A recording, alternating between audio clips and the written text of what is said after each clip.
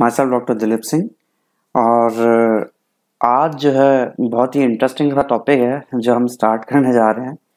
और फ्रेंड्स, इस टॉपिक का नाम है हीट। तो चलिए, कुछ इंटरेस्टिंग फैक्ट्स हैं, कुछ बातें हैं जो हम देखते तो हम लोग डेली हैं, लेकिन कभी सोचते नहीं है कि ऐसा भी होता है। तो चलिए आज इसी मतलब क्यूरियोसिटी को लेके अपन इस चैप्टर को पढ़ते हैं। ठीक है फ्रेंड्स, तो सबसे पहली चीज हीट होता क्या है? गर्मी जैसे कहते हैं हम, कोई चीज गर्म है कोई ठंडी है, तो होता क्या है? हीट क्या है? साइंस के फॉर्म में देखें तो it is a form of energy.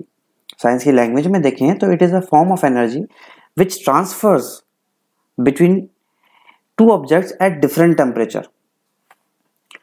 ये इसकी एक प्रॉपर्टी है फ्रेंड्स। जो हीट है, कोई भी सपोज कोई ऑब्जेक्ट है या कुछ भी है, गर्म है, ठीक है, तो इसकी प्रॉपर्टी है कि ये जो मतलब हीट है, the sense of heat, the energy of heat, it will always transfer from N hotter object towards a cooler object. गर्म जो ऑब्जेक्ट होगा वहां से ये ट्रांसफर होती है कहाँ पे? कूलर ऑब्जेक्ट पे। ये थंब रूल है इसका, साइंस में ये थंब रूल है। ठीक है फ्रेंड्स। अच्छा, इसके साथ ही एक चीज मैं और बताऊंगा कि अगर ये चीज सपोज ये मैं बोलूं ए ऑब्जेक्ट है, ये ऑब्जेक्ट बी है, समझने के हिसाब से, और this A object is hot and this B object is cold, तो the flow of heat will always toward from A to be. ठीक है। लेकिन अगर मैं बोलूं कि there are also two objects, say for example B and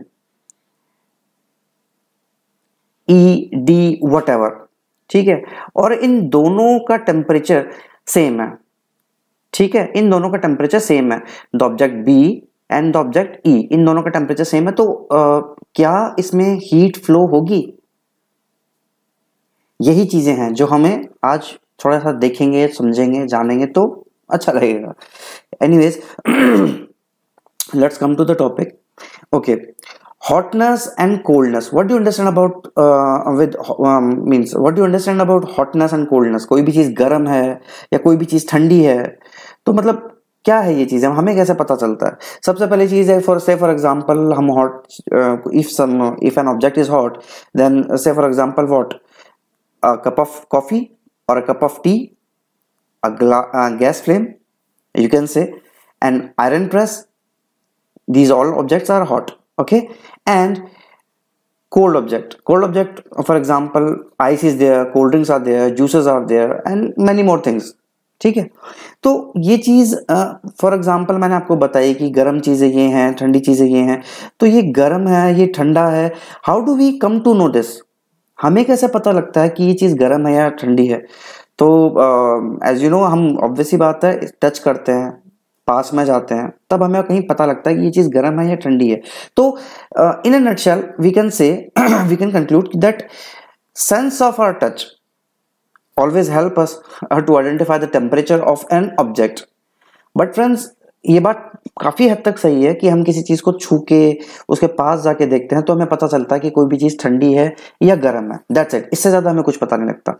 लेकिन क्या कभी सोचा है, have you ever wondered that we always cannot rely on our senses, कि मतलब हम हमेशा किसी चीज के पास जाके नहीं देख सकते, हम उसे छू के नहीं देख सकते, और इनफैक्ट अगर हम चले भी जाते हैं, छू भी लेते हैं, तो it doesn't give the surety that the object is cold और हॉट। फॉर एग्जाम्पल, मतलब ये जो मैंने बात बोली, क्यों बोली, किस सेंस में बोली, that we cannot rely on our senses to judge whether an object is hot or cold. Say for example, science है तो बिना इलस्ट्रेशन के, तो बिना एग्जांपल के कुछ नहीं होगा। तो सबसे पहली चीज है इस चीज को समझने के लिए that we can not rely completely on our senses to जज if an object is hot or cold. So say there is a bucket of water. No, there are 3 buckets of water. Let's tag them A, B and C. The bucket A has completely hot water, the bucket B has completely cold water, and the bucket C has a mixture of both hot as well as cold water. ठीक है friends, जो पहली वाली बाल्टी है ए, इसमें पूरा गर्म पानी है, दूसरी वाली बाल्टी में थोड़ा ठंडा, थोड़ा क्या अच्छा ठंडा पानी है, एंड जो तीसरी वाली बाल्टी है इसमें मिक्सचर है, both A and B means hot and cold water का मिक्सचर है। तो फ्रेंड्स अगर आप इस बकेट ए के अंदर आप अपना राइट हैंड यूज करते हैं, ठीक है, तो आपको क्या फील होगा? Of course hot. सिमिलरली आपने राइट हैंड अपना बकेट ए में डाला, हॉट वाटर बकेट में डाला, तो आपको हॉट फील होगा। एंड अगर आप अपना लेफ्ट हैंड बकेट बी में डालते हैं, then definitely you will feel cold, the reason being the water in that bucket is cold. Please put your hand right and left in these means, मतलब इसी के अंदर रखिए आप अपने हाथों को फॉर 2 to 3 मिनट्स, सिर्फ 2 या 3 मिनट के लिए राइट हैंड को हॉट वाटर में और लेफ्ट हैंड को कोल्ड वाटर में, सिर्फ 2 से 3 मिनट। उसके बाद क्या करना फ्रेंड्स, दोनों मतलब निकाल लीजिए हाथ अपने और दोनों हाथों को एक साथ the bucket C which contains both hot and cold water, दोनों हाथ उसमें डालिए। तो क्या समझ में आएगा आपको?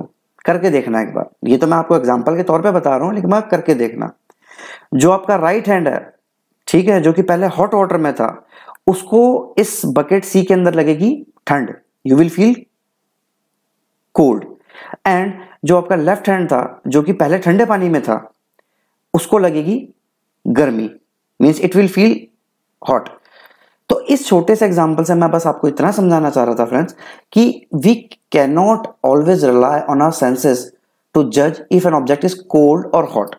ठीक है फ्रेंड्स, नाउ चलिए ये थोड़ा सा हमने समझा। नाउ चलिए, कोई चीज गर्म है या कोई चीज ठंडी है, हम बस इतना बता सकते हैं that the cup of coffee is hot और the glass of juice is cold. But कितना ठंडा है कितना गर्म है, इस चीज को नापने के लिए, इस चीज को मेजर करने के लिए there is a scale known as the degree Celsius scale. Actually में है क्या, द टेम्परेचर होता क्या किसी भी चीज का, what do you understand by temperature? अभी तक तो हमने हीट की बात करी थी कि भाई गर्म है ठंडा है, but what is temperature?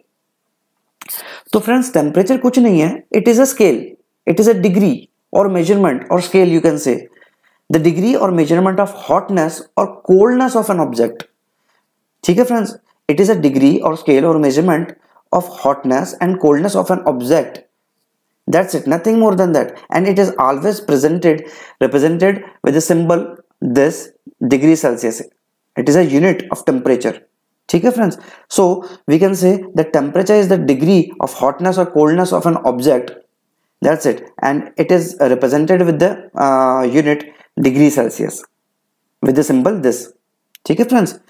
The temperature of an object is measured bye device known as thermometer. ये तो आप जानते हैं इस बात को, घर में भी सबके क्लिनिकल थर्मोमीटर्स प्रेजेंट होते हैं।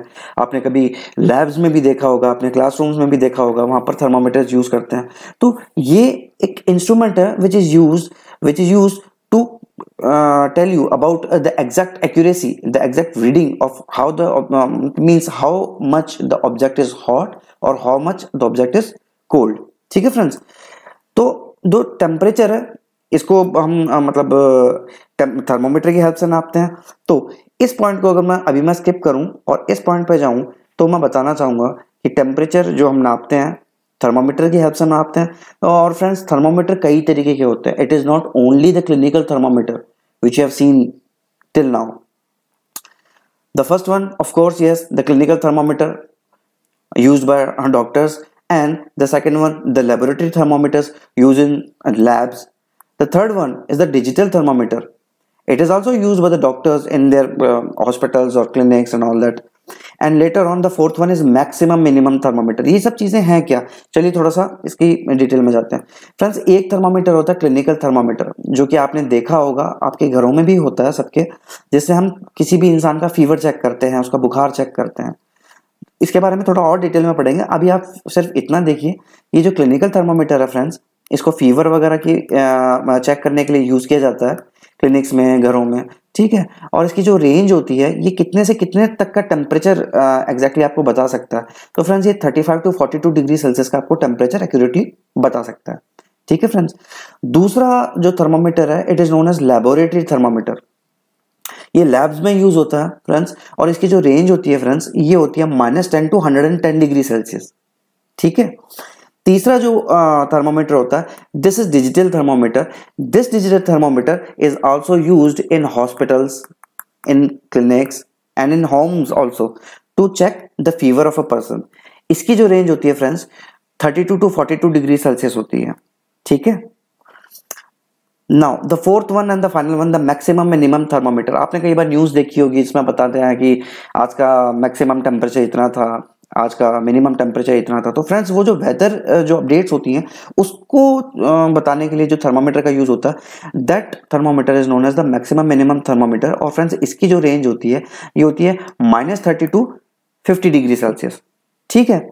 अब तो आगे बढ़ने से पहले मैं थोड़ा सा आपको ये भी बता दूं कि क्लिनिकल थर्मोमीटर और डिजिटल थर्मोमीटर दोनों फीवर चेक करने के लिए यूज होते हैं। ठीक है। तो डिजिटल जो थर्मोमीटर है ना फ्रेंड्स, ये देखिए मैं बताता हूं आपको।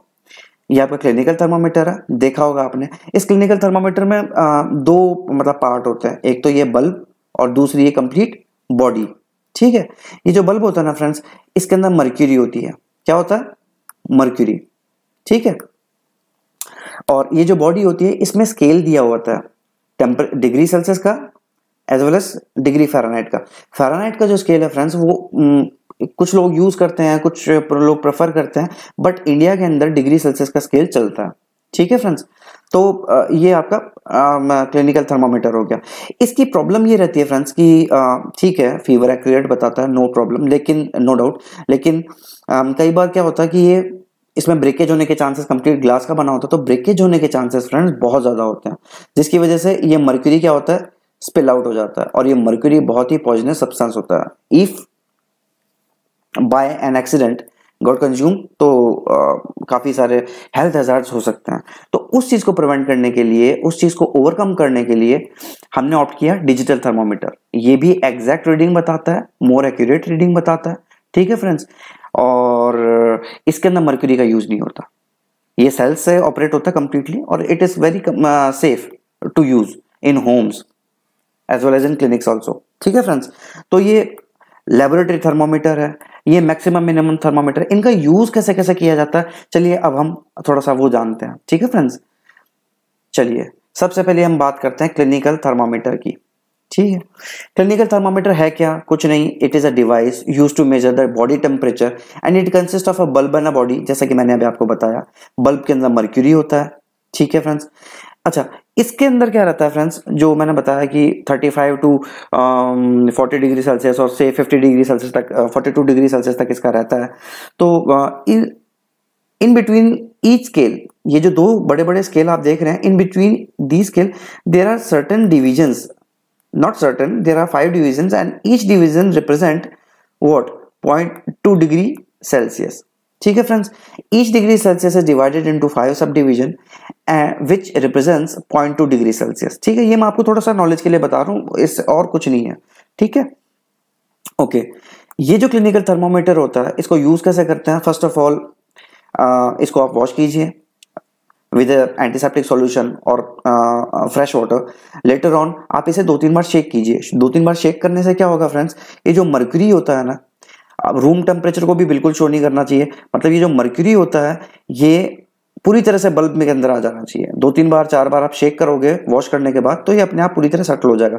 Later on you have to put this bulb of this thermometer in your mouth और in the armpits of your body. ठीक है, to take the temperature. Okay, now then क्या होता है friends, as soon as the bulb comes in contact with the body, the level of mercury rises and provides you the appropriate reading of your body. ठीक है friends. Okay, एक चीज और friends, जो normal human body temperature है this is 37 degree Celsius. अगर इससे कम जाता है friends temperature, then that particular thing is known as hypothermia. What? Hypothermia. और इस 37 डिग्री से ऊपर जाता है तो फीवर बोलते हैं, या कह सकते हो ज्यादा ऊपर चले जाता है तो इसको बोलते हैं हाइपरथर्मिया। ठीक है फ्रेंड्स। ये आपको बस नॉलेज के लिए बताया, अभी आपका इसका कोई खास यूज नहीं है। ठीक है फ्रेंड्स। 37 डिग्री सेल्सियस किसी भी ह्यूमन बीइंग का नॉर्मल टेम्परेचर होता है, बट फ्रेंड्स अगर 37 डिग्री सेल्सियस से कुछ कभी थोड़ा ऊपर चले जाए, कभी थोड़ा सा नीचे चले जाए, तो उसमें कोई टेंशन वाली बात नहीं है। द रीजन में ये जो 37 डिग्री सेल्सियस होता है ये एवरेज रीडिंग है फ्रेंड्स। कई सारे ह्यूमन बींग्स को सपोज से फॉर एग्जांपल 10 ह्यूमंस का अगर आप टेम्परेचर लेते हो तो सबका 37 डिग्री सेल्सियस टेम्परेचर नहीं आता है, हेल्दी ह्यूमंस का। 10 अगर आप हेल्दी ह्यूमन मतलब पर्सन्स लेते हो, सबका टेम्परेचर एग्जैक्ट 37 डिग्री सेल्सियस नहीं आएगा, किसी का पॉइंट समथिंग बड़ा मिलेगा, किसी का पॉइंट समथिंग कम मिलेगा। ठीक है फ्रेंड्स, तो ये एवरेज रीडिंग है।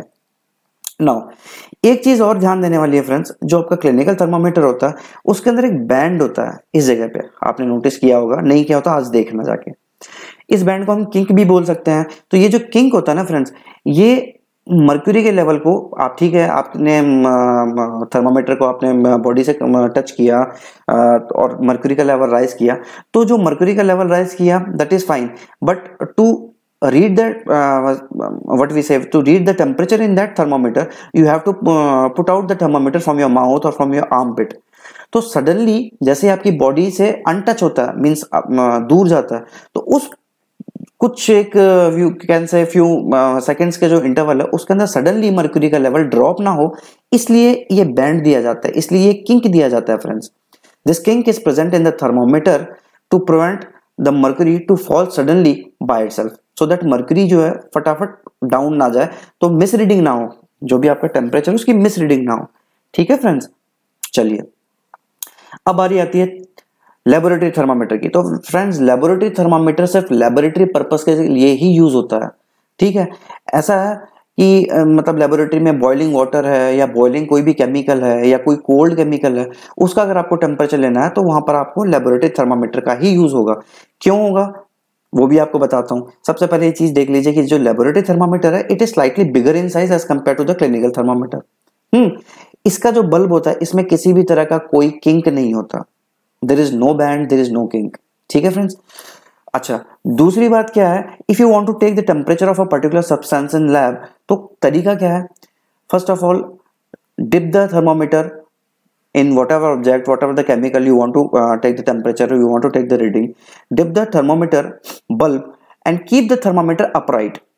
ठीक है friends, while its bulb remain completely surrounded by the substance, पानी हो, कोई केमिकल हो, कुछ भी हो जिसका भी आपको टेम्परेचर लेना है, सबसे पहले तो आप उसको डिप कीजिए थर्मामीटर को, उसको अपराइट पोजीशन में रखिए और मेक श्योर कि जिस सब्सटेंस का आप टेम्परेचर ले रहे हो, ये जो बल्ब है लेबोरेटरी थर्मामीटर का, ये उससे चारों तरफ से सराउंडेड हो, घिरा हुआ हो। ठीक है, कभी भी इसके बल्ब को बॉटम में टच ना करें, कभी भी इसके बल्ब को, सपोज ये बीकर है, ठीक है, इसके अंदर पानी है, हमें इसका टेम्परेचर लेना है, बॉइलिंग वाटर है, तो इस मर्क्यूरी ये जो हम यूज करेंगे, ठीक है, थर्मामीटर यूज करेंगे, इसका ये जो बल्ब है फ्रेंड्स, ये कभी भी सराउंड मतलब ये यहाँ पर टच नहीं होना चाहिए, साइड में वेसल के या इसके बॉटम में टच नहीं होना चाहिए, अदरवाइज मिस रीडिंग होती है। ठीक है, make sure that this should be upright, completely upright। ठीक है friends, and it should be always completely surrounded by the substance जिसका आपको टेम्परेचर लेना है। ठीक है, यही बात मैंने आगे लिखी है, the bulb should not touch the bottom. Okay, now the level of mercury will rise, now wait for the mercury to become steady. तब तक रीडिंग नहीं लेनी है जब तक वो कंप्लीटली एकदम स्टीडी स्टेट में ना आ जाए, एकदम रुक ना जाए अपनी जगह पे आके। ठीक है, जैसे ही as soon as the thermometer is removed from the substance, जैसे ही आप इस थर्मोमीटर को निकालोगे ना फ्रेंड्स, तो उसका लेवल सडनली डाउन होगा।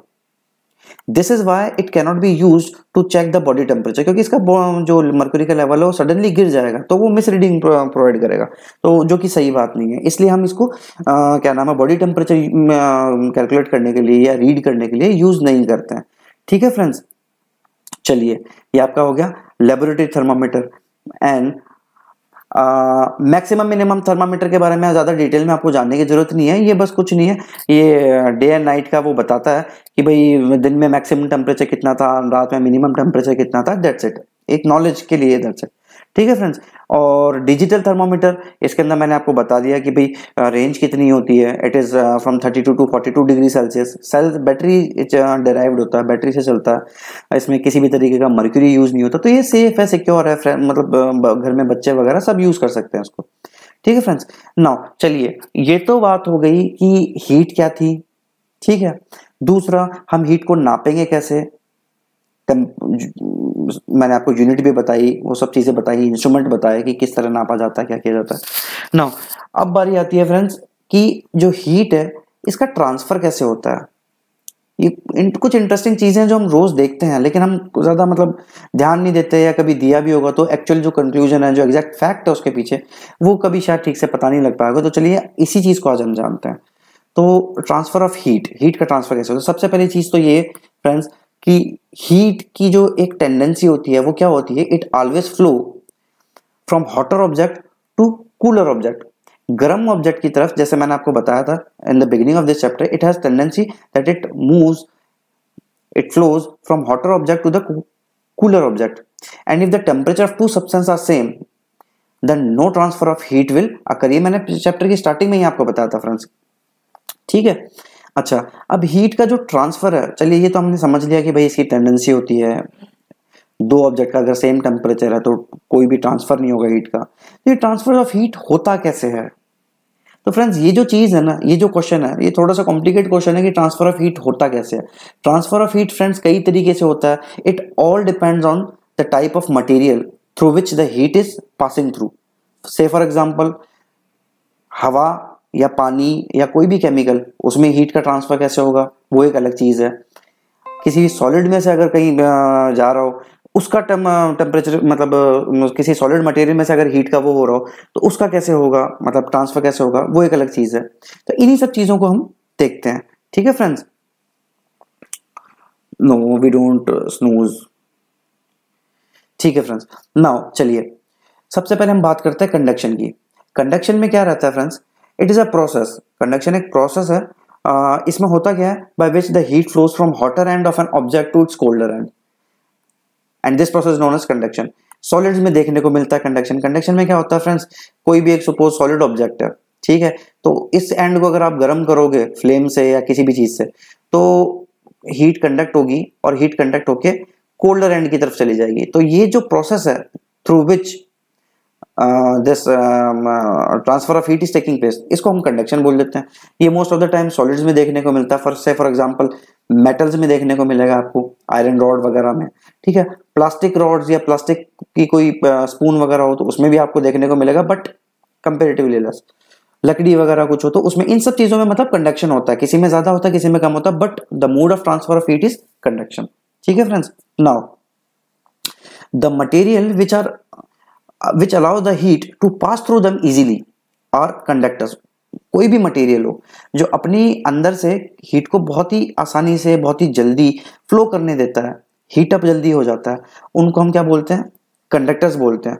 जैसे कि अगर मैं एग्जांपल दूं, आयरन देखा होगा आपने कॉपर देखा होगा, आपने एल्यूमिनियम देखा होगा, ठीक है। तो ये जो है these are known as conductors. इनको आप ट्राई कर सकते हैं। एक छोटी सी आयरन रॉड लीजिए, एक तरफ से फ्लेम पे रखिए, देखिए हीट कितना जल्दी कंडक्ट होके आपके हाथ को गर्म लगने लगेगा। तो all the material which allow the heat to pass through them easily are known as conductors, ठीक है फ्रेंड्स। नाउ एग्जांपल भी दे दिए कंडक्टर्स के। तो there are some certain materials are there, the material which do not allow the heat to pass through them। वो material जो heat को अपने अंदर से पास नहीं होने देते इजीली, आसानी से, उनको हम पुअर कंडक्टर्स भी कह सकते हैं, या उनको हम बोलते हैं इंसुलेटर्स, जो कि अपने अंदर से हीट को आसानी से पास नहीं होने देते। फॉर एग्जाम्पल प्लास्टिक है, वुड है, एयर है, वाटर है, इनको हम पुअर कंडक्टर्स भी कह सकते हैं, इनको हम इंसुलेटर्स भी कह सकते हैं। ठीक है फ्रेंड्स, आप मतलब इस चीज को समझने की कोशिश कीजिए। कंडक्शन तो एक प्रोसेस है जिसके थ्रू हीट ट्रांसफर हो रही है। कंडक्टर्स वो हैं जो अपने अंदर से हीट को बहुत आसानी से फ्लो करने देते हैं, जैसे कि आयरन हो गया, कॉपर हो गया, एल्यूमिनियम हो गया। एंड इंसुलेटर्स वो मटेरियल है फ्रेंड्स जो मतलब उसमें से हीट बहुत मुश्किल से पास होती है, ठीक है, जैसे प्लास्टिक हो गया, वुड हो गया। तो इन दो पिक्चर्स की हेल्प से मैंने आपको समझाने की कोशिश की है। एक मेटल स्ट्रिप है, कोई मेटल का स्केल है, उसको आप हीट करेंगे तो हीट का फ्लो इस तरफ आएगा। दूसरी चीज स्टील की चम्मच है, गर्म चाय में डुबोई आपने, ठीक है, यहाँ पर आप अगर टच करोगे ना तो यू विल फील हॉट। क्यों? क्योंकि हीट का कंडक्शन हुआ है, ठीक है। तो ये एग्जाम्पल्स हैं फ्रेंड्स कंडक्शन को समझने के, समझाने के। नाउ अब दूसरा, हमने कंडक्शन पढ़ लिया, ठीक है फ्रेंड्स, की कंडक्शन सॉलिड्स में होता है मोस्ट ऑफ द टाइम। अब दूसरी चीज जो मैं आपको बताना चाहता हूँ, दिस इज कन्वेक्शन। ये भी एक तरह का ट्रांसफर मोड है किसका? ट्रांसफर ऑफ हीट का। हीट का ट्रांसफर होने का मोड है किसमें? मेनली एयर में या किसी भी गैस में, एयर ऑब्लिक एनी गैस, उसके अंदर और लिक्विड। ठीक है फ्रेंड्स, तो कन्वेक्शन इसमें होता क्या एक्चुअली में, इसमें ट्रांसफर कैसे होती है हीट, वो थोड़ा आप समझेंगे। सबसे पहले ये थोड़ा सा आप देख लीजिए दैट मोशन इन गैस और liquid material due two application of heat. ठीक है फ्रेंड्स, आपने हीट अप्लाई करी तो उस लिक्विड में या उस गैस में क्या होगा, मोशन होगा, मूवमेंट होगा, जिसकी वजह से क्या होगा, the warmer portion of that material बोले तो लिक्विड और गैस, उसका जो गर्म पोर्शन होगा वो फ्रेंड्स राइज कर जाएगा, ऊपर चला जाएगा, और जो कोल्डर पोर्शन होगा ना फ्रेंड्स वो सिंक डाउन हो जाएगा। और ये जो प्रोसेस है इसको हम कन्वेक्शन कहते हैं। इस चीज को आपको समझने के लिए आप इस फिगर को देखिए। ठीक है फ्रेंड्स, आपने नीचे फ्लेम लगा रखा है, गैस के ऊपर आपने चूल्हा रख रखा है, पानी है इसमें, जैसे ही आप इग्नाइट करेंगे इसको तो जो वाटर सबसे क्लोज होगा इस गैस के वो हीट हो जाएगा, हीटअप हो जाएगा। हीटअप होने के बाद क्या रहता है फ्रेंड्स, इसकी डेंसिटी, वाटर की जो डेंसिटी कह दो, घनत्व कह दो, इसकी डेंसिटी फ्रेंड्स कम होने लगती है। ठीक है, कोल्ड वाटर होगा तो डेंस होगा। ठीक है फ्रेंड्स, और अगर हॉट होगा, ठीक है, तो वो डेंस नहीं होगा, वो लाइट होगा। वो ये डेंस और ये लेस डेंस है, मतलब ये चीजें हैं क्या, वो मैं आपको लेटर ऑन बताऊंगा। ठीक है, अभी आप इस चीज को समझिए कि जो पानी सबसे क्लोज था फ्लेम के वो गर्म हुआ, गर्म होके वो क्या होता है, ऊपर उठता है। ऊपर उठने से क्या होता है, यहाँ पर जो स्पेस क्रिएट हुआ है वो सराउंडिंग का जो कोल्ड वाटर है वो स्पेस को चारों तरफ से भर देता है। तो अभी ऊपर तो चला गया गर्म पानी, नीचे आ गया ठंडा पानी। ठीक है, अब ये ठंडा पानी वापस गर्म होगा। ठीक है, ये गर्म होगा, ऊपर उठेगा, और फिर जो ये ऊपर उठेगा फिर साइडों का जो थोड़ा बहुत गर्म ठंडा पानी रहेगा वो वापस नीचे आ जाएगा, ये भी गर्म हो जाएगा, and this process goes on, जिससे क्या होगा, ये पूरा पानी गर्म हो जाएगा।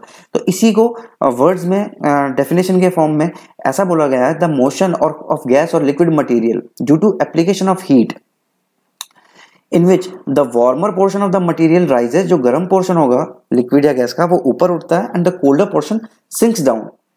This process is known as convection. Convection का एक एग्जांपल मैंने ये दिया। दूसरा फ्रेंड्स, आपने कभी नोटिस किया है हॉट एयर बलून, आपने कभी देखे होंगे टीवी में या बैठे होंगे आप लोग हॉट एयर बलून के अंदर, तो इसमें क्या होता है, ये जो पूरी प्रोसेस है ये होता कैसे, ये चलता कैसे, ये पूरा कन्वेक्शन के अंदर होता है फ्रेंड्स। इसमें क्या होता है, यहाँ अंदर फ्लेम लगाई होती है, बहुत तेज फ्लेम होती है। ये फ्लेम क्या करती है, जो अंदर की एयर है इसको क्या कर देती है, गर्म, हॉट कर देती है।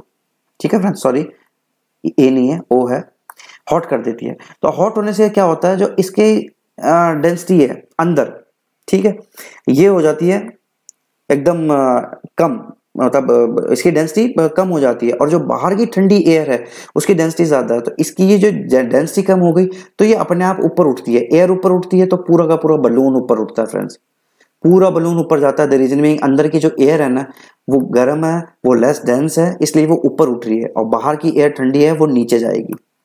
ठीक है फ्रेंड्स, ये हॉट एयर बलून का एग्जांपल है, ये भी कन्वेक्शन पे काम करता है। आपने पानी गर्म किया किसी पतीले में, वो भी कन्वेक्शन पे काम करता है। और एक बहुत ही इंटरेस्टिंग सी चीज है जो मुझे नहीं पता, शायद किसी ने नोटिस करी नहीं करी, बट एयर कंडीशन, हमारे घरों में एसी लगी रहती है, वो भी कन्वेक्शन के ऊपर काम करती है। कैसे करती है, जरा सा आप देखिए, यहां से एसी ने क्या किया, ठंडी हवा फेंकी, ठंडी हवा फेंकी, डेंसिटी ठंडी हवा की ज्यादा थी, तो इस ठंडी हवा ने क्या किया, जमीन पे आ गई सीधा। भारी होती है, डेंस ज्यादा होती है, तो जमीन पे आ गई। जमीन पे आई तो ये क्या करती है, जो भी रूम के अंदर गर्म हवा होती है उसको पुश करती है। कहाँ पुश करती है, ऊपर की तरफ। हम लोग नीचे लेटते हैं, ठीक है, तो हमें क्या मिलती है, ठंडी हवा, और जो रूम की बची कुछ गर्म हवा उसको ये ठंडी हवा ऊपर पुश करती है। पुश क्या करती है, वो अपने आप ऊपर चली जाती है। द रीजन बीइंग ठंडी हवा डेंस है, ये नीचे बैठ गई, और जो गर्म हवा है वो ऊपर उठी। ये गर्म हवा ऊपर उठने के बाद वापस एयर, ये एयर कंडीशनर इसको सक करता है, इसको ठंडा करता है, एंड वापस अंदर भेजता है। ठीक है फ्रेंड्स, तो ये साइकिल चलती रहती है ऐसे। तो अब आपको शायद समझ में आ गया होगा कि एयर कंडीशनर के अंदर भी ये कन्वेक्शन ही काम करता है, जो प्रोसेस है कन्वेक्शन। इसमें कन्वेक्शन में क्या होता है, कोई भी लिक्विड या एयर एक बार गर्म हो जाती है, गर्म होने के बाद ऊपर उठती है, और जो साइड की एयर है या वाटर है, ठंडा एयर या वाटर, वो इसकी जगह ले लेता है। ठीक है, सॉरी, ठीक है फ्रेंड्स, तो ये होता है कन्वेक्शन आपका। चलिए, कन्वेक्शन को और अच्छे से समझने के लिए जरा सा आप ये फेनोमेना देखिए, सी ब्रीज और लैंड ब्रीज। ये आपके एनसीईआरटी में बहुत ही अच्छा एग्जांपल दिया गया है सी ब्रीज और लैंड ब्रीज का। ये एक्चुअली में क्या है, it is experienced by those people which are living in coastal areas and it gives a very good example of convection. ये उन लोगों को देखने को मिलती है जो कोस्टल एरियाज में या बीचेस पे रहते हैं। इसमें एक्चुअली में होता क्या है friends, what is sea breeze, इसको थोड़ा सा समझिए। सबसे पहले तो आप लैंग्वेज पे मत जाइए, आप पहले इस डायग्राम को देखिए, ठीक है। पूरा कन्वेक्शन है, कन्वेक्शन के ऊपर ही बेस्ड है। इसमें होता क्या है फ्रेंड्स, दिन के टाइम पे ये सूरज जो है हीट प्रोड्यूस करता है, ठीक है, हीट प्रोड्यूस करता है, तो जो लैंड होती है इस हीट को एब्जॉर्ब करके बहुत जल्दी गर्म हो जाती है, ठीक है। और जो पानी होता है ये भी गर्म होता है बट बहुत धीरे धीरे गर्म होता है as compare to the land. जमीन के कंपैरिजन में पानी भी गर्म होता है बट कम होता है, जमीन जल्दी गर्म हो जाती है, land becomes hot very quickly, जिसकी वजह से क्या होता है, इसके ऊपर जो ये एयर है ये भी गर्म हो जाती है। अब ये एयर गर्म हो गई, ये क्या करेगी, राइज करेगी, ये राइज करेगी, तो यहाँ पर जो स्पेस क्रिएट हुआ फ्रेंड्स, इस स्पेस को कौन भरेगा, ठंडी हवा, जो कि इस पानी की सरफेस के ऊपर जो भी मतलब कूलर एयर थी वो इस स्पेस को मतलब फिलअप करेगी। ये कूलर एयर यहाँ पर आई, यहाँ पर गर्म हवा थी जो ऊपर चली गई, ऊपर चली गई, यहाँ जो स्पेस क्रिएट हुआ वो ठंडी हवा ने भर दिया, और यहाँ पर जो स्पेस क्रिएट हुआ फ्रेंड्स, ऊपर जो हवा गई गर्म, वो विद मैटर ऑफ टाइम वो भी ठंडी होती है, फिर वो इस स्पेस को फिलअप कर देती है फ्रेंड्स। तो मतलब ये साइकिल जो है कंप्लीटली चलता रहता है। एक बार वापस समझ लीजिए आप सूरज की वजह से इन द डे टाइम जमीन गर्म होती है, पानी गर्म होता है, बट कंपैरेटिवली जमीन जो है ज्यादा गर्म होती है, जिसकी वजह से क्या होता है, जमीन के कांटेक्ट में जो एयर है ये भी गर्म हो जाती है। गर्म होने की वजह से क्या होती है, लाइट हो जाती है, लेस डेंस हो जाती है, ये ऊपर उठती है। और यहाँ पर जो स्पेस क्रिएट हुआ है फ्रेंड्स, वो यहाँ से मतलब जो सी सरफेस के ऊपर जो कूलर एयर है, वो कूलर एयर आती है और इस स्पेस को भर देती है, ठीक है फ्रेंड्स। अब यहाँ पर जो स्पेस क्रिएट हुआ वो कौन भरेगा, वो यहाँ से एयर जाएगी, ये भरेगी। तो मतलब एक साइकिल चलता रहता है, इसको बोलते हैं सी ब्रीज। लैंग्वेज भी देख लीजिए friends, during day time the land becomes hot due to sunlight and the air about the land becomes hot, rises up, whereas the air on the sea surface is cooler, which then rushes into the place of the air above the land, ठीक है friends. Warm air from the land rashes toward the C and complete the cycle, इसको sea breeze बोलते हैं। इसकी वजह से क्या होता है, पूरे दिन यहाँ पर जो कोस्टल एरियाज होते हैं ठंडी हवा चलती रहती है इस प्रोसेस के थ्रू, ठीक है फ्रेंड्स। इसको बोलते हैं हम सी ब्रीज, और ये डे टाइम के अंदर देखने को मिलती है। दूसरी चीज जो कन्वेक्शन का मतलब सपोर्ट करती है कन्वेक्शन को, नोन एज लैंड ब्रीज। ये लैंड ब्रीज फ्रेंड कुछ नहीं है, सी ब्रीज का ऑपोजिट है, सेम प्रोसेस है convection, but it happens in the night. Night में क्या होता है फ्रेंड्स, सूरज चले गया, सूरज की जगह चंदा मामा आ गए, ठीक है। सब कोई जानते हैं रात में ठंड होती है, तो होता क्या है फ्रेंड्स, पानी की टेंडेंसी क्या होती है, वो गर्म भी डेट टाइम से होता है और ठंडा भी टाइम से होता है। तो कंपैरेटिवली क्या होगा रात के अंदर फ्रेंड्स, ये जो पानी रहेगा ना फ्रेंड्स, ये क्या रहेगा, गर्म रहेगा as compare to the land, बहुत जल्दी ठंडी हो जाती है, ये इतना जल्दी ठंडा नहीं होता पानी, जिसकी वजह से क्या रहेगा फ्रेंड्स, पानी जो रहेगा लैंड के कंपैरिजन में क्या रहेगा, हॉट, ठीक है फ्रेंड्स, हॉट रहेगा लैंड के कंपैरिजन में रात के टाइम पे। जिसकी वजह से क्या होगा, यहाँ पर जो एयर होगी वो वार्म होके ऊपर चली जाएगी, ऊपर चली जाएगी, तो यहाँ पर जो स्पेस क्रिएट होगा वो स्पेस कौन फिलअप करेगा, लैंड के थ्रू जो आ रही है ठंडी हवा। मैंने बताया आपको कि पानी कंपैरेटिवली ज्यादा गर्म है as compare to the land in the night, land ठंडी है, तो यहाँ पर लैंड के ऊपर जो एयर है वो क्या रहेगी, कूल रहेगी वो। और तो ये जो कूल एयर है ये रश करेगी सी की तरफ, और ये साइकिल ऐसे कंप्लीट हो जाएगा। मतलब ये जो गर्म हवा है ये ऊपर गई, यहाँ की जो ठंडी हवा है उसने स्पेस को भर दिया, लेटर ऑन क्या हुआ, यहाँ जो स्पेस क्रिएट हुआ उसको फिर ये ऊपर जाने के बाद ये गर्म हुई और ये वापस इधर आ गई, ठीक है फ्रेंड्स। तो ये मतलब ये प्रोसेस चलता रहता है, इसको हम लैंड ब्रीज बोलते हैं। लैंग्वेज सिमिलर है, the water which got hot during the day time cools down slowly as compared to the land which cools down faster. So the air above the land is cooler than the air above the sea surface, due to which the air above the sea surface rises up so that the air above the land rushes toward the sea in the night. तो रात में क्या होता है, हवा opposite direction में चलती है जमीन से सी की तरफ, इसको बोलते हैं हम लैंड ब्रीज, ठीक है फ्रेंड्स। चलिए अब हम ये दोनों जो एग्जांपल हैं, ये लैंड ब्रीज हो गया, सी ब्रीज हो गया, आपका ये हॉट एयर बलून हो गया, एयर कंडीशनर हो गया, एंड बॉइलिंग ऑफ वाटर हो गया, दीज ऑल आर क्या, मतलब ये हैं क्या एग्जैक्टली, ये हैं कन्वेक्शन के एग्जांपल फ्रेंड्स। अब अभी तक हमने दो चीज पढ़ी फ्रेंड्स, कैसे क्या, एक तो कंडक्शन पढ़ा कि सॉलिड्स के अंदर हीट कैसे ट्रांसफर हो रही है by means of conduction, liquid और गैस में कैसे ट्रांसफर हो रही है बाय मींस ऑफ कन्वेक्शन। एक थर्ड मोड भी है फ्रेंड्स जिसको हम बोलते हैं radiation. This is also mode of या mean of transfer of heat. और इसकी इंटरेस्टिंग बात क्या है फ्रेंड्स कि इस जो मतलब ये जो मोड है ऑफ हीट ट्रांसफर, इसको किसी मीडियम की जरूरत नहीं पड़ती है, ना तो इसी किसी सॉलिड की जरूरत पड़ती like iron rod, aluminium rod और कॉपर, ठीक है, ना इसे किसी तरह की एयर या क्या नाम है व्हाट वी से वाटर, इन सब चीजों की जरूरत नहीं पड़ती है इसके अंदर। रेडिएशन के अंदर it doesn't requires a medium to transfer the heat. It is a method of heat transfer that does not rely upon the contact between heat source and object. ठीक है, यहाँ पर जो सोर्स ऑफ हीट है और जो object है, इन दोनों के बीच में कोई मीडियम हो, इसके ऊपर डिपेंड नहीं करती है, कोई मतलब नहीं है इससे। अगर मीडियम कुछ नहीं भी होगा तो भी, से फॉर एग्जांपल वैक्यूम है, तो भी हीट ट्रांसफर होगी by means of radiation. No medium is required for the transfer of heat to take place in radiation. The energy is transmitted in the form of electromagnetic radiation known as infrared radiation. Friends, radiation में क्या होता है, heat transfer होती है in the form of infrared rays, infrared rays की form में heat जो है ट्रांसफर होती है, और जब ट्रांसफर होती है तो इसे कोई मीडियम की जरूरत नहीं पड़ती। इस चीज को आप कैसे समझेंगे, चलिए आपको एग्जांपल देते हैं। सबसे पहली चीज तो आप ये एग्जांपल, ये बहुत ही अच्छा एग्जांपल था।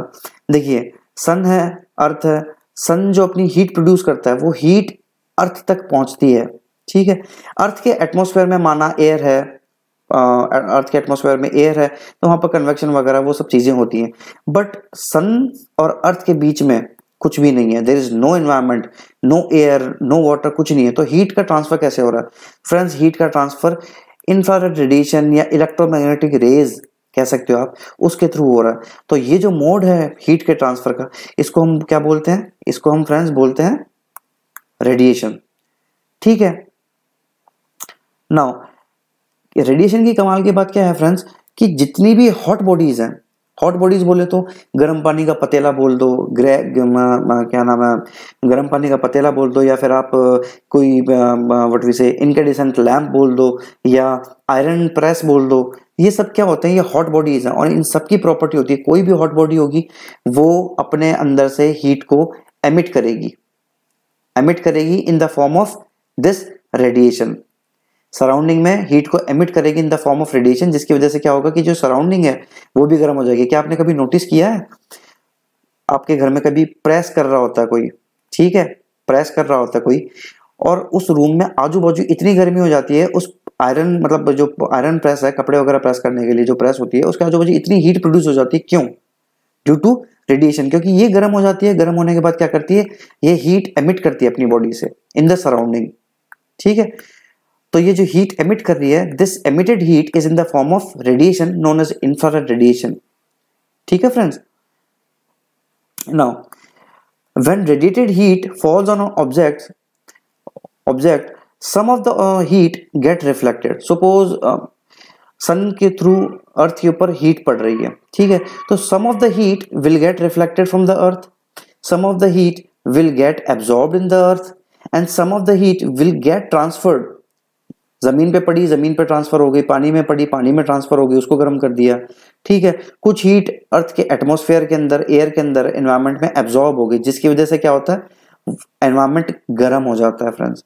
तो बस यही समझाना चाह रहा हूं आपको इस बात से कि जब भी रेडिएटेड हीट किसी ऑब्जेक्ट के ऊपर पड़ती है, तो या तो वो ऑब्जेक्ट इस हीट को रिफ्लेक्ट कर देगा अपनी बॉडी से, ठीक है। सम of the heat will get reflected, some of the heat will get absorbed, and some of the heat will get transmitted, ठीक है friends. The temperature of then object rises due to absorption of radiated heat, जिसका example मैंने आपको बताया, दिन के अंदर कितनी गर्मी हो जाती है। वो गर्मी इसलिए हो जाती है फ्रेंड्स क्योंकि जो अर्थ जो है रेडिएशन के थ्रू बहुत गर्मी आती है फ्रेंड्स। कुछ एनवायरमेंट सॉरी ये जो हमारा एटमॉस्फेयर है इसको रिफ्लेक्ट कर देता है इन द आउटर स्पेस, कुछ एब्जॉर्ब कर लेता है, जो एब्जॉर्ब किया है उसकी वजह से हमारा एनवायरमेंट गर्म होता है फ्रेंड्स, ठीक है। और कुछ ट्रांसमिट कर देता है, ट्रांसमिट करता है कहाँ पे, लैंड में, पानी में, वहां पर ट्रांसमिट कर देता है इस हीट को, ठीक है फ्रेंड्स। और एक इंपॉर्टेंट चीज मैं आपको बताना चाहूंगा इस रेडिएशन वाले टॉपिक के अंदर, जो ब्लैक कलर होता है ना फ्रेंड्स, ये इसकी प्रॉपर्टी होती है कि ये मैक्सिमम एब्जॉर्प्शन करता है रेडिएशन का, ठीक है। जो ब्लैक कलर होता है friends, it absorb more radiation as compare to any other light colour. इस चीज को मैं कैसे बताना पसंद करूंगा, आप 2 कैन लीजिए, पानी का भर दीजिए दोनों को, ठीक है, से कैन ए से कैन बी, ठीक है। इस कैन ए को हम ब्लैक पेंट कर देते हैं, ठीक है, और ये जो बी कैन है इसको हम कर देते हैं व्हाइट पेंट। दोनों के अंदर पानी रखते हैं और put both the cans in the sunlight in the afternoon, ठीक है, फॉर हाफ एन आवर और से 1 आवर। 1 घंटे के बाद फ्रेंड्स इनका टेम्परेचर आप देख लीजिएगा, ठीक है फ्रेंड्स। इनका टेम्परेचर आप देखेंगे ना तो आपको पता लग जाएगा कि जो कैन ए था जिसमें हमने ब्लैक कलर किया था, इसका जो पानी है वो ज्यादा गर्म मिलेगा as compare to the can be जिसमें हमने व्हाइट कलर किया था। क्यों, ऐसा क्यों? The reason being the black colour absorb more radiation then any other light colour. और फ्रेंड्स यही रीजन है कि हम गर्मियों में कभी भी ब्लैक कलर या डार्क कलर के कपड़े पहन के नहीं निकलते। क्यों? क्योंकि वो सनलाइट को, बाहर की जो भी हीट है उसको ज्यादा एब्जॉर्ब करता है, जो कि हमें बहुत अनकंफर्टेबल फील कराता है। और यही रीजन है फ्रेंड्स, हम गर्मियों के अंदर ठंडा कपड़ा, मतलब सॉरी ठंडा क्या, लाइट कलर के क्लोथ पहनना पसंद करते हैं, क्योंकि हीट को क्या करते हैं, रिफ्लेक्ट, क्या करते हैं, रिफ्लेक्ट करते हैं, जिसकी वजह से हमें ठंडा महसूस होता है, हमें अच्छा महसूस होता है। और सिमिलरली विंटर्स के अंदर हम डार्क कलर के, ब्लैक कलर के क्लोथ्स पहनते हैं, जिसकी वजह से हम गर्म रहे। अच्छा फ्रेंड्स, आगे बढ़ने से पहले देखिए, ये कंप्लीट चैप्टर कंप्लीट हो गया फ्रेंड्स। आगे बढ़ने से पहले मैं एक चीज और बताना चाहूंगा कि जो एयर होती है ना फ्रेंड्स, एयर जिसके अंदर मैंने आपको बताया कि भाई कन्वेक्शन के थ्रू हीट ट्रांसफर हो रही है, air is a very poor conductor of heat, ठीक है, और इसको आप इंसुलेटर भी कह सकते हैं। सर्दियों के अंदर जब हम ऊनी कपड़े पहनते हैं, लास्ट चैप्टर में मैंने शायद आपको याद होगा, मैंने बताया कि उलन क्लोथ्स हम पहनते हैं, उसका कारण क्या होता है फ्रेंड्स, उलन क्लोथ के अंदर बहुत सारा गैप होता है फ्रेंड्स, और इस गैप में क्या हो जाती है, एयर ट्रैप हो जाती है। एयर ट्रैप हो जाती है तो फ्रेंड्स, तो एयर क्या है, एयर क्या है, एयर है इंसुलेटर, इंसुलेटर का काम करती है, जिसकी वजह से क्या होता है फ्रेंड्स, हमारी बॉडी में से हीट जो निकलती है उस बाहर की सराउंडिंग में, उसको ट्रैप कर लेती है। क्या ट्रैप कर लेती है, एयर ट्रैप कर लेती है। किसको ट्रैप कर लेती है, हीट को। और ये एयर प्रेजेंट कहां पर है, ये हमारी स्वेटर के अंदर, जो स्वेटर है या शॉल है उसके अंदर बहुत छोटे छोटे बहुत सारे स्पेस होते हैं, वहां पर एयर इंट्रैप्ड रहती है। और ये इंट्रैप्ड एयर क्या करती है, हीट का लॉस जो हमारी बॉडी से सराउंडिंग में हो रहा है उसको प्रिवेंट करती है। The reason being it is a very poor insulator friends. तो फ्रेंड्स इसी के साथ ये चैप्टर यहाँ खत्म होता है, और आई होप आपने इसको काफी समझा होगा, काफी पढ़ा होगा और फैसिनेट किया होगा कि कभी हमने ये चीजें डे टू डे लाइफ में नोटिस नहीं करी। तो चलिए फ्रेंड्स, अगर आपको ये वीडियो पसंद आया होगा तो please do like this video. अगर आपको चाहते हैं कि आपके जानकार या नोन पर्सन को देखें तो do share with this video with your known once, and please do subscribe this channel to get the latest updates. Thank you friends for watching this video.